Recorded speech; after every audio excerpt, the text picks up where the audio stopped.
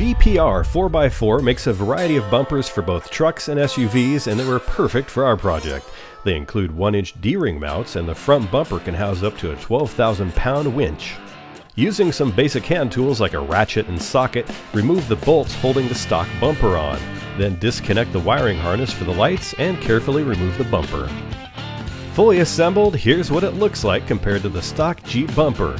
But before you can mount a new bumper, you've got to transplant those fog lights, and that's easy enough to do with a drill driver or just a screwdriver.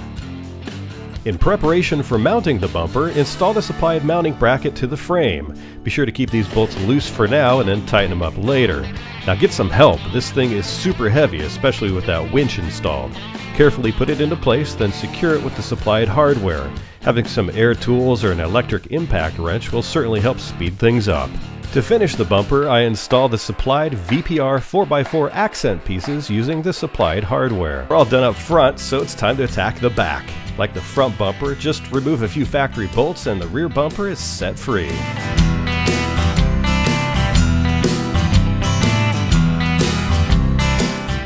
Now take a look at our factory bumper set next to the new one from VPR 4x4. After removing our hitch mount, install the supplied plate with the thicker part of the plate on the bottom using the supplied hardware.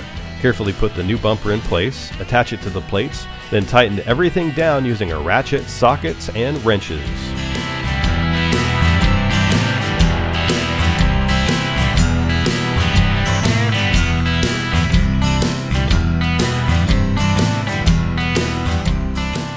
The VPR 4x4 wheel carrier is a nice addition and mounts directly to their bumper.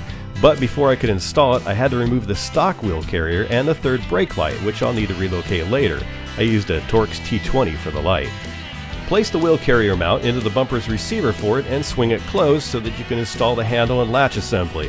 I ended up removing the bump stop on the right and leaving just the one on the left in place in order to make it close properly.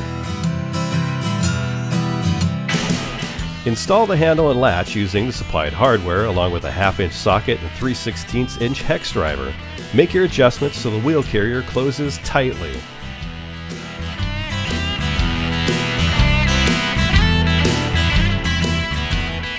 The mount for the wheel goes on next, and this guy has a lot of ways it can be adjusted and mounted.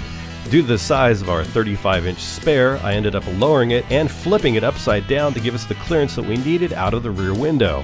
For more information on VPR 4x4's complete line of products for trucks and SUVs, visit VPR4x4.com.